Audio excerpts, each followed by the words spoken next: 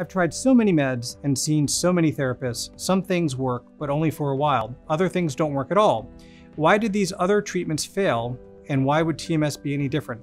TMS is not at all like medications and not at all like therapy. It works through a completely different mechanism of action. So with medications, they're not quite as customizable as TMS is.